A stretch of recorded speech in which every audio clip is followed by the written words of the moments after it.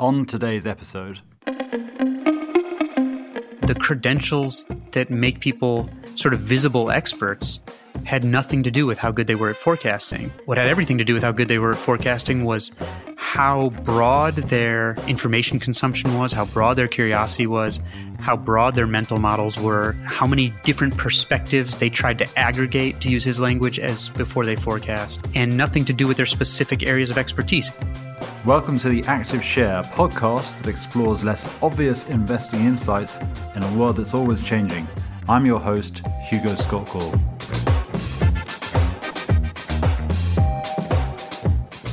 I am delighted to have with me today David Epstein. David is a polymath and the embodiment of range, his new book. He is also the embodiment of the sports gene, his previous best-selling book, as he's an extremely fast runner.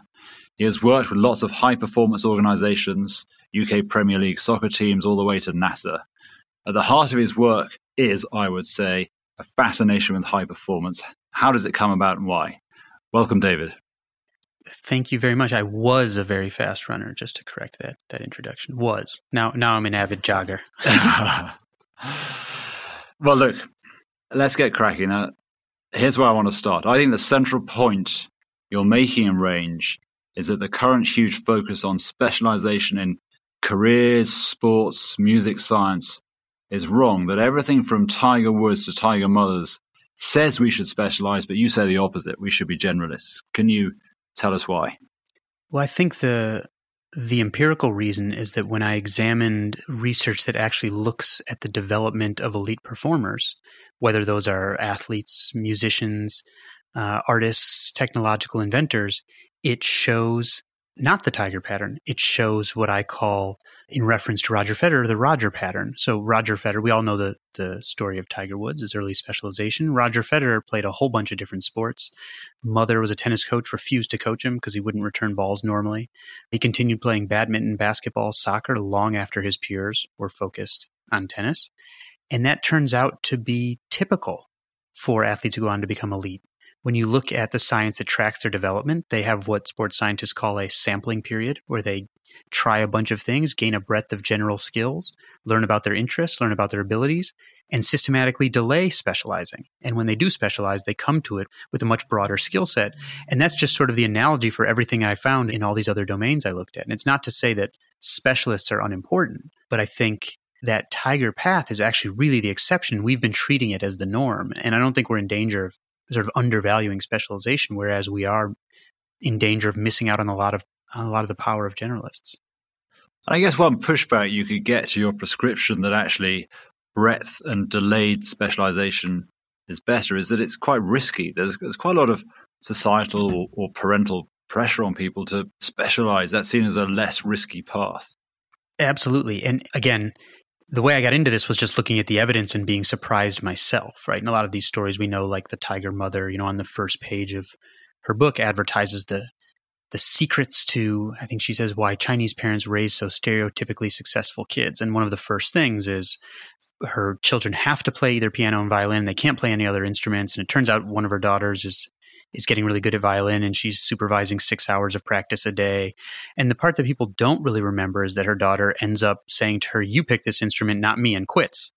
Which actually, if you look at the research on this, that happens to be usually what happens when musicians are forced to specialize early and they don't have that sampling period where they can try a range of instruments. They usually end up quitting. And so I think some of the stories that we've kind of glommed onto are not really what we think when we look at them in a deeper way.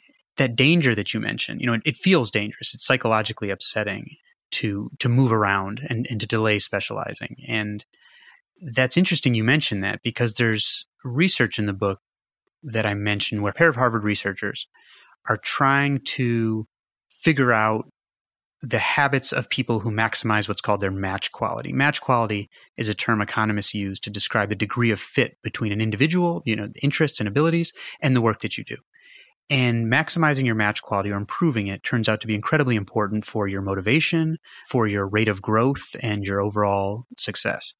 And what they found was that the people who tend to maximize their match quality are these people who, instead of having some early plan where they specialize with some distant long-term goal, they sort of say, here's who I am right now. Here are my skills and interests. Here are the opportunities in front of me. This is the one I'm going to try right now. And maybe a year from now, I'll change because I will have learned something about myself. And they just do that over and over until they zigzag their way to a place where they can uniquely succeed and feel fulfilled. And the project, the researchers named it the Dark Horse Project, which wasn't the name when they started. But it was because all of these incredibly successful people from this, and fulfilled, that was one of the other requirements, from these diverse domains, from master sommeliers to investment bankers, would come in and say like, well, I sort of did all this other different stuff and I kind of came in through the side door, so I'm an oddball, so don't tell people to do what I do. And that's what like 90% of the people were saying. They all viewed themselves as dark horses. So I think this thing that we think is a real exception is actually not, but we still have this sort of neurosis about it. Yeah, and maybe the most extreme example in the book is the story of Vincent van Gogh. You made the case for him being a real browser, trying lots of things. And it was interesting to me that, obviously this is retrofitting, that Van Gogh would have scored below average on Angela Duckworth's grit scale. So can you resolve the contradiction between grit, which let's just say is dogged perseverance, and browsing before finding your calling? Because certainly grit is held up as one of the sort of key qualities and attributes that we should all display to show that we're high-performance individuals.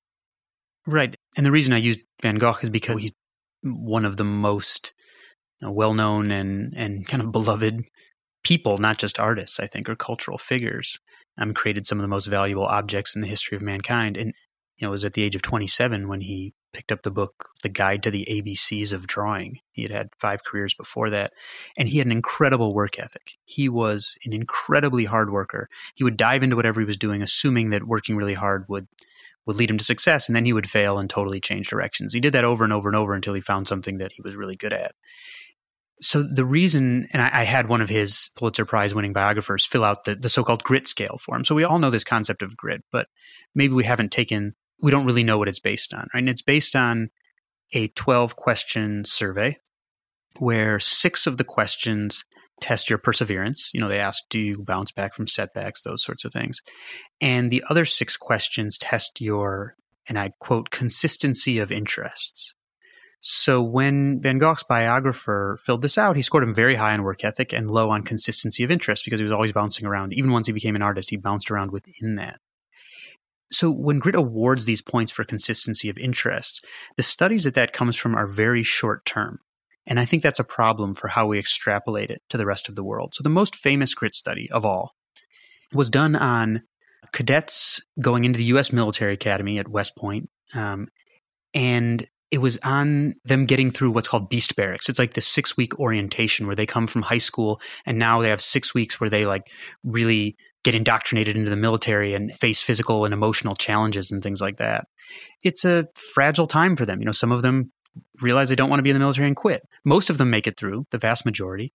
But what Angela Duckworth and her colleagues found was that the grit survey was a better predictor of who would make it through than were other more traditional measures like their test scores, their athleticism, and other things like that. And so that's good to know. But most of them get through, first of all. And secondly, that study looks at a very small group of highly pre-selected people in a 6-week program. So the goal is very narrow. It's very well defined for them. And it ends in 6 weeks. Okay? And that is not really something that we should extrapolate to the rest of life. Because if you take a bigger picture look and follow West Point cadets, those gritty cadets who get through Beast Barracks and get through the military academy, about half of them drop out of the Army the day they're allowed to. And the reason that these cadets are leaving is the more that they've learned about themselves in their early 20s, the more skills they've learned and the higher potential they are, the more they can transfer those skills to other areas of work.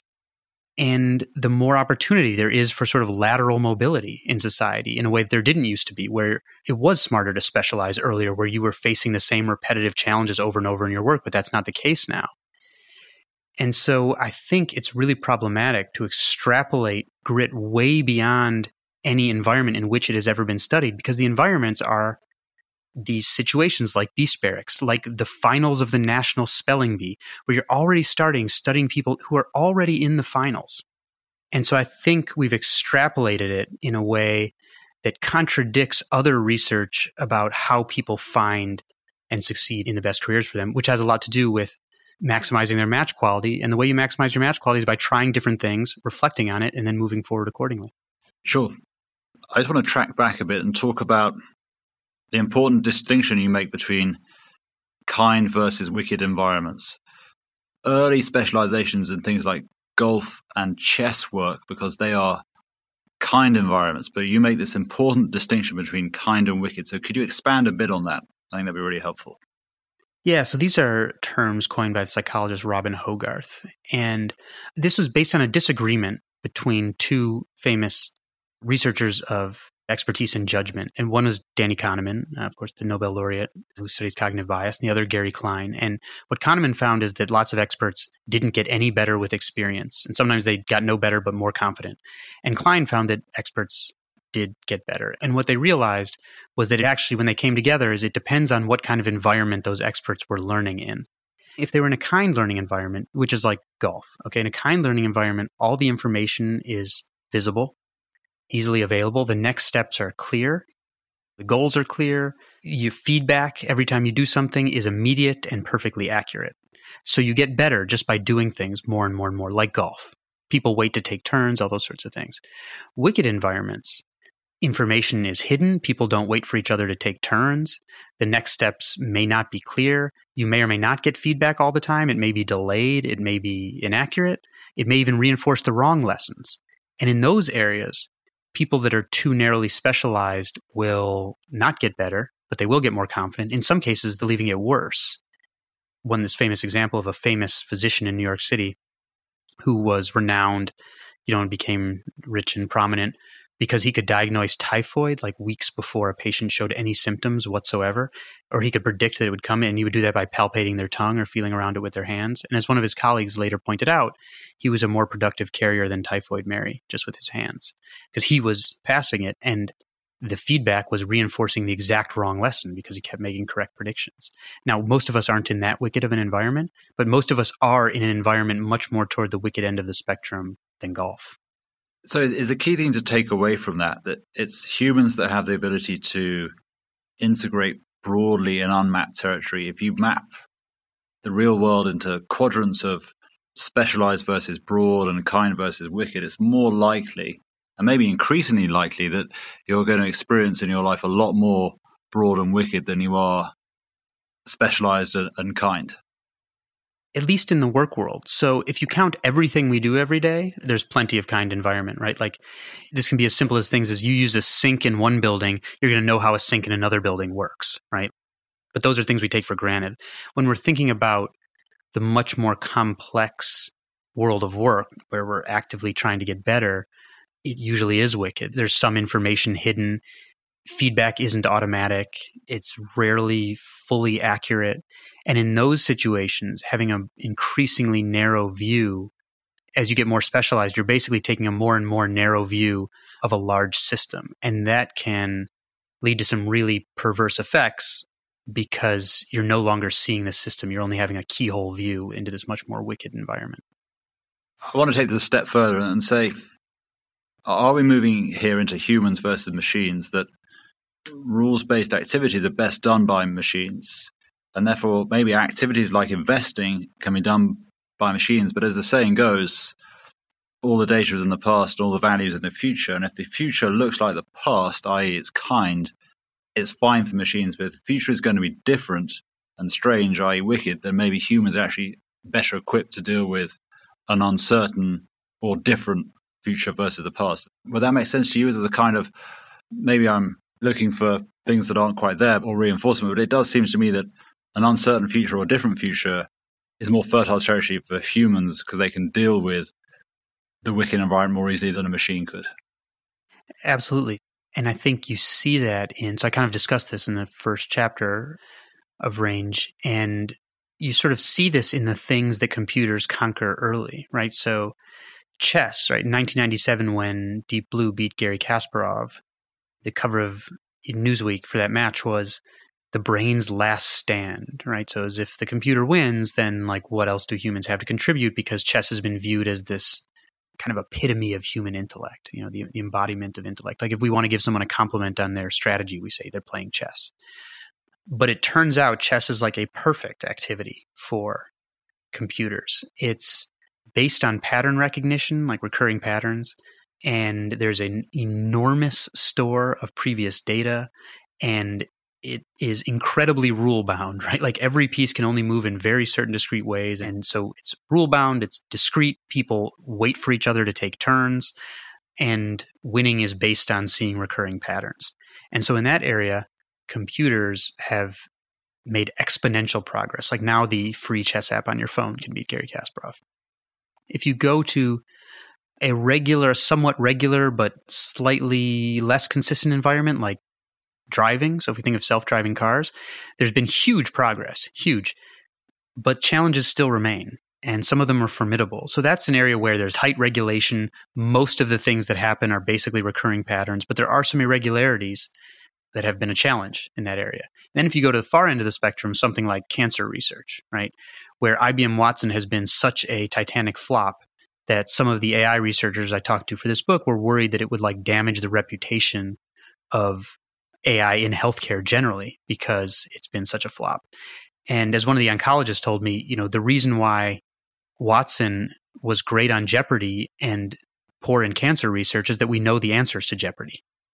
Right? So if we already know the answers and it's a recurring environment and based on recurring patterns, then I'm not sure humans always have a ton to add in those situations. But when it's not like that, when it's a more open world problem, we're trouncing machines. And I think ultimately we can outsource some of the skills that are normally learned via specialization to machines to liberate us to do the broader conceptual thinking and integration that we are uniquely good at. That definitely makes sense. I'd like to talk a bit about foxes and hedgehogs and Philip Tetlock. You spent time with him. You know his work on super forecasting inside out. I think it's very relevant here. I see foxes and hedgehogs, generalists and specialists as being from the same school of thought. Could you talk a bit about what you took away most from his work and then maybe describe who are the foxiest foxes and why? Yeah, so Phil's work is basically the core of chapter 10 of Range. And this started in the 80s where he was a very junior member at the National Research Council's Committee on American-Soviet Relations and noticed that these renowned experts in the field were making predictions about what would happen in the world and that they were often perfectly contradictory, but they were making them very authoritatively. And so he decided to start a project to study expert forecasts. Most forecasts that we see like on TV and in the financial pages, like now I read the business pages and just laugh because it's like somebody predicting that, housing will go in one direction with no timeline. They don't give a timeline. They don't say how much up or down it's going to go. So it's not even a prediction. I was reading a Paul Krugman column recently where he was making some geopolitical prediction. And he said, my answer is definitely maybe. And I'm like, what % chance is definitely maybe? But anyway, so Tetlock had to get specific forecasts. So people had to give specific probabilities of events happening with specific deadlines. And he had to collect enough forecasts that he could differentiate just lucky and unlucky streaks from skill. And so this project ran 20 years, took about 82,000 different forecasts. And what he found was that the credentials that make people sort of visible experts had nothing to do with how good they were at forecasting. And what had everything to do with how good they were at forecasting was how broad their information consumption was, how broad their curiosity was, how broad their mental models were, how many different perspectives they tried to aggregate, to use his language, as before they forecast, and nothing to do with their specific areas of expertise. In fact, the worst forecasters were the most highly specialized individuals who'd worked on like one problem or through one framework their entire career. And those people got worse as they accumulated more credentials. So, first PhD and then many things beyond that, they actually got worse. And the suggestion is that their view was so narrow, they had this sort of singular view on things they had worked on, that they could always find enough information to fit that view because they knew everything in their little keyhole and could bend everything to fit their singular view, even though that had nothing to do with the world. And so I think he unsettled a lot of people in the U.S. intelligence community, took an interest in his work, pit some forecasters against intelligence analysts who have access to classified data. And he basically just picked a bunch of people from the general public who have really wide-ranging reading habits and are really curious and not very dogmatic. And they destroyed the analysts with access to classified information. And these people were just members of the general public who did not have access to classified information. So it was even more extraordinary in that way. And those were what he called the foxes. That's an amazing and profound piece of work with all sorts of conclusions coming off of it. I remember seeing in a CIA paper from at least 20 years ago, there was a great chart which was a number of items of information versus confidence and accuracy. And as people gained more and more items of information, their confidence went up in a pretty linear way, but their accuracy flatlined at around 20%, which I think is very interesting. It's very interesting for the financial world, and that there's definitely increased confidence or increased security from having lots of information. It shows you've put the effort in, and who doesn't like a hard worker? But I think there's an inherent fragility behind the strength, which is maybe a hedgehog, a specialist, lacks the confidence of a fox or a generalist who is able to make more decisions earlier in a process that can be more accurate, which isn't to say they don't update their views, but they just need less to go on. There's one of Jeff Bezos's letters from Amazon says, look, you'll never get all the information you want. You have to make decisions earlier than you would like, but that's just the reality. You probably make decisions with 60 to 70% of what you'd like. That's just how it is. And so I wonder whether maybe incentives in some forecasting industries, which would include financial services, it would include intelligence, there's a sort of, hey, look, I've done all this work, I've gathered all this information, so you can't be too hard on me if I'm wrong. I'm going to hide behind that. Is that a sort of a hedgehog specialist reflex behavior?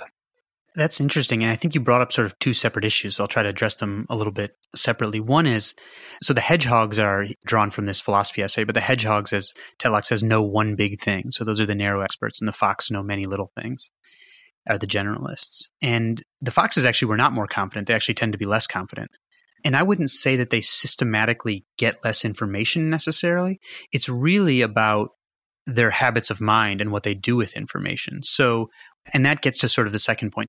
What the hedgehogs tend to do is if they have to predict a scenario, they drill into all of the little specific details of that exact scenario. They tend to get worse with more information, and the foxes tend to get better. So even if they're kind of dealing with the same scenarios.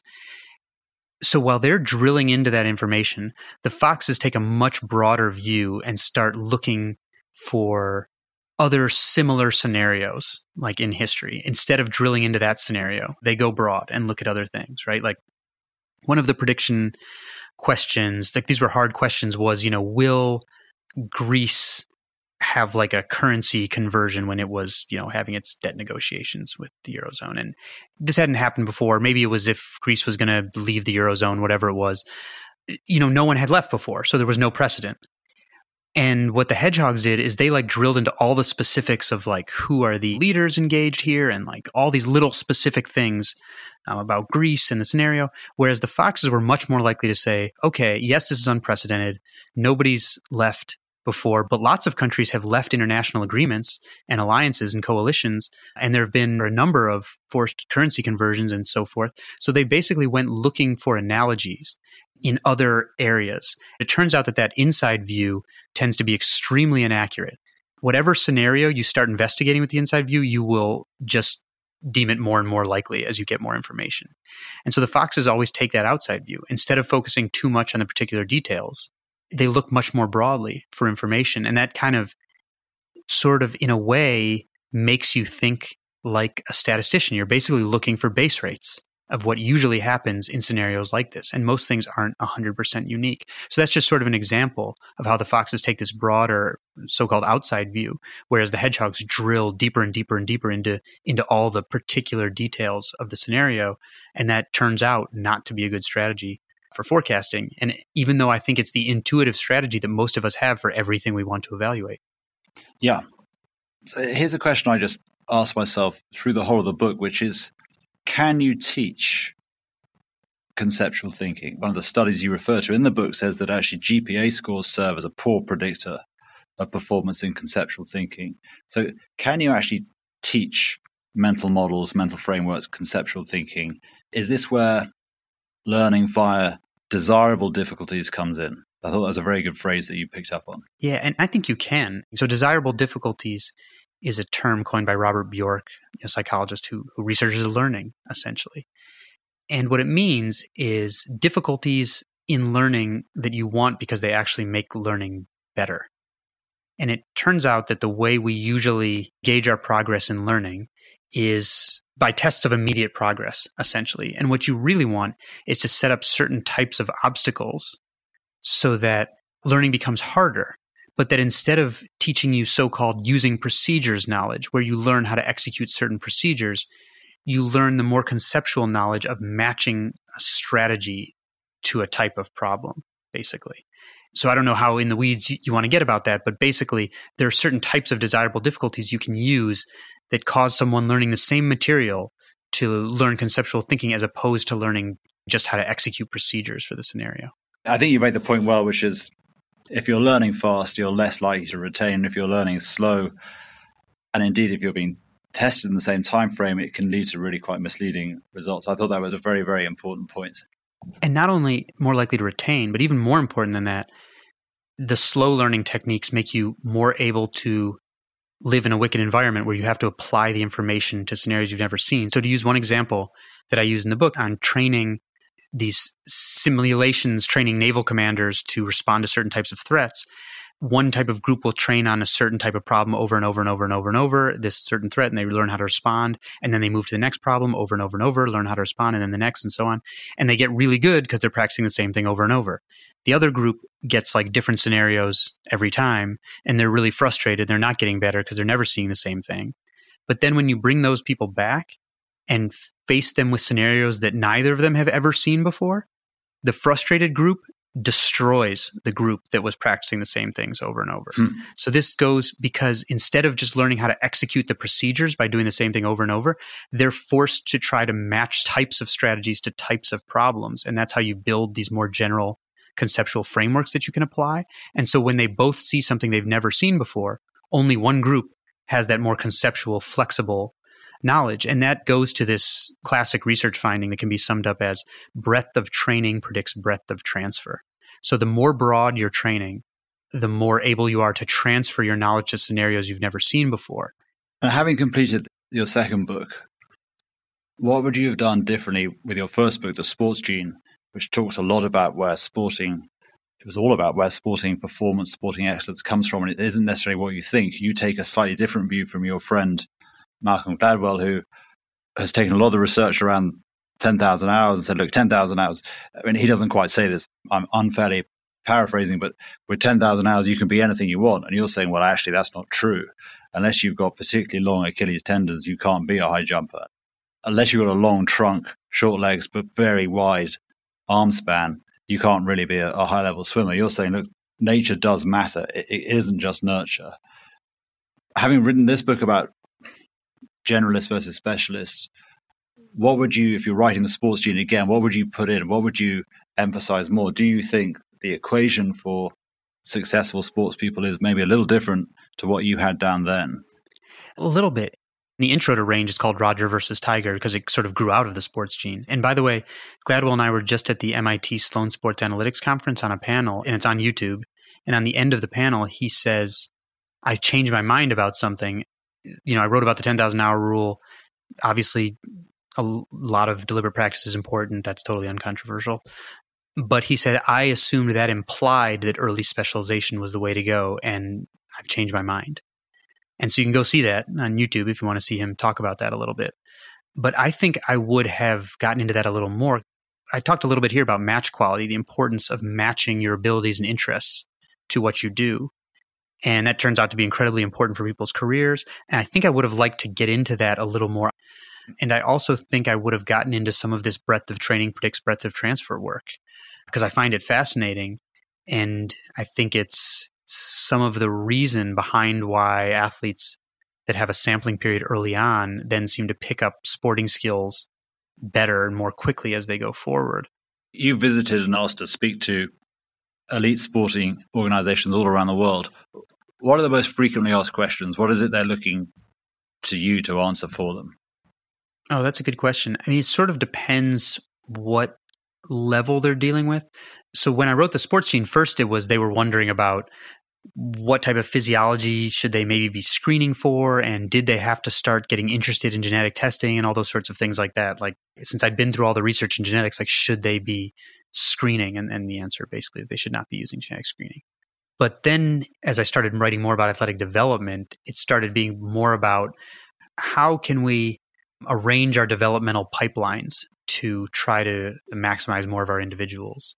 And so that was more relevant to range. And the answer in many cases, so the UK, for example, when it was awarded the Olympics, decided to make kind of like sports science one of its competitive advantages. And the main thing that it did to really turn around UK sports, which had been having some sort of mediocre Olympics for quite a while, was diversifying the talent pipeline, right? The woman, Chelsea Warr, who helped design this, called it, she said, we have to make room for fast risers and slow bakers, to use her terms. She said the fast risers, like, everybody's looking for them, the kids who are much more bigger, much more developed or whatever. But we now know that most of the people who go on to become the best athletes are these so-called slow bakers, who you don't necessarily pick them out as so great at first. But they develop, maybe they zigzag a little in their development, or they come along a little slower. Maybe they physically develop a little slower. And so recreating the pipeline to make sure that you don't accidentally kick those people out is a huge revelation. So it's fixing the pipeline, tweaking the pipeline to make it more amenable to those slow bakers who we know often go on to become some of the best in the world, is what I get asked about a lot now. And slow bakers, that's the core of the book, right? That's what you're advocating. Yeah, and it's part of the way I got interested in it. And it's not to say that they don't specialize eventually, right? Like, I do this Roger versus Tiger model, but of course, we all specialize to some degree or another at some point or another. It's a question of how we get there and sort of what kind of view and skills we bring to it once we get there. If I could just round off with one final question, which is really about your process.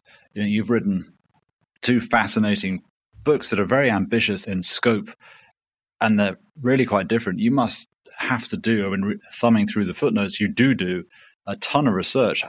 Where do the ideas come from, and does the end product look like the original idea? How do you change your thinking, as per super forecasting? How do you revisit your thesis, refine your thesis? How do you just gather all this information? And is it the loneliness of the long distance research, not the loneliness of the long distance runner? It is lonely, and it doesn't surprise me that there's such a vibrant literature, among long distance runners like myself, because I think you have to be able to spend a lot of time in your own head, frankly, to do either one of those things, writing books or long distance running. So for me, both my books, they look nothing like the book proposals. And Range looks a little more like the book proposal, maybe like half like the book proposal that I started with, whereas the sports gene looks nothing like the book proposal I started with. In both cases, for the first year, I just try to read 10 scientific journal articles a day, every day for the first year. I don't write. At least I don't write finished words. That's my expansive search, where I cast my net really wide. And it's very inefficient because, sometimes I go down a rabbit hole that I come up a week later and say, how did I ever think I was going to write about that? But I think accepting that inefficiency is also what allows me to find things that other people aren't finding in many cases. And I keep this thing going I call a master thought list, where I put down thoughts or sources or whatever on a document.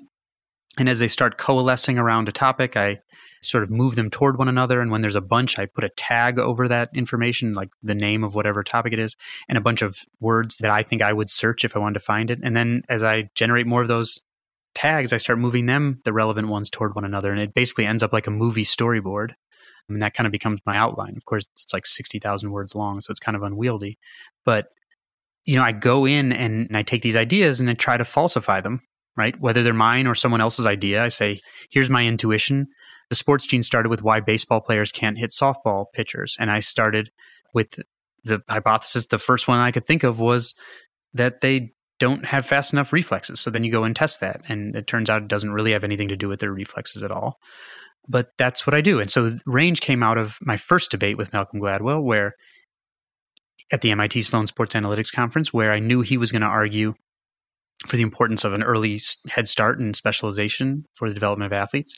And so I said, okay, if that's the hypothesis, I'll go look at the data on the development of athletes. And it showed that the future elites tend to have this sampling period and delayed specialization. And I said, if this is your hypothesis, it does not comport with the data.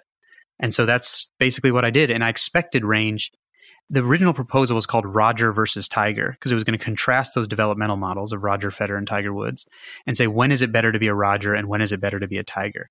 But I found so much more Roger than Tiger that I decided to focus the book on that instead. Well, David, if I could just say thank you very much for giving us so much time. That was fascinating. It always is. The first time we met was actually in a bar in New York, and you invited me to join your running club, which was you and Malcolm Gladwell. I did my research on both of you and concluded that me joining a running club would be an utter disaster for me. But I regret it because I would have been fitter and I would have learned an awful lot more. And, to his credit, we became running buddies. The first time we ever met was for our debate, and then he invited me to run the next day. And then we started talking about this stuff on our own time. So, it was nice to have productive debate that way. So over 800 meters, head-to-head, who wins, you or Malcolm? Over 800, me. If we're talking about us in our prime kind of thing, and our best performance is me, but over a mile, him. Okay. He's a borderline world-class miler for his age group now. And he was a Canadian provincial champion, So I would want to get him in the shorter distances, and he would go longer. Yeah. I mean, you're both the sports gene. You're both 10,000 hours. Your grit and your growth mindset. You've got everything. I appreciate that, even though I didn't score well on the grit scale because my interests change from time to time, as you can tell from my book topics. True. Well, look, David, thank you so much again. It's always a pleasure. And thank you. Pleasure's mine. Thank you for listening to today's episode of The Active Share. To hear additional insights from William Blair Investment Management, visit us at blog.williamblair.com.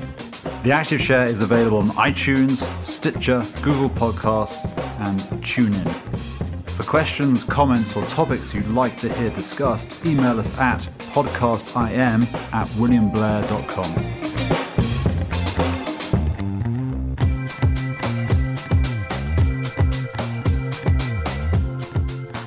This content is for informational and educational purposes only and is not intended as investment advice or a recommendation to buy or sell any security or to adopt any investment strategy. Investment advice and recommendations can be provided only after careful consideration of investors' objectives, guidelines, and restrictions. The views and opinions expressed are those of the speakers as of the date of this recording, are subject to change without notice as economic and market conditions dictate, and may not reflect the views and opinions of other investment teams within William Blair Investment Management. Factual information has been obtained from sources we believe to be reliable, but its accuracy, completeness, or interpretation cannot be guaranteed. Any discussion of particular topics is not meant to be comprehensive and may be subject to change. This material may include forecasts, estimates, outlooks, projections, and other forward-looking statements. Due to a variety of factors, actual events may differ significantly from those presented. Past performance is not indicative of future results. Investing involves risk, including the possible loss of principal. Any investment or strategy mentioned herein may not be suitable for every investor. References to specific companies are for illustrative purposes only and should not be construed as investment advice or a recommendation to buy or sell any security. William Blair Investment Management may or may not own any securities of the companies referenced. It should not be assumed that any investment in the companies referenced was or will be profitable.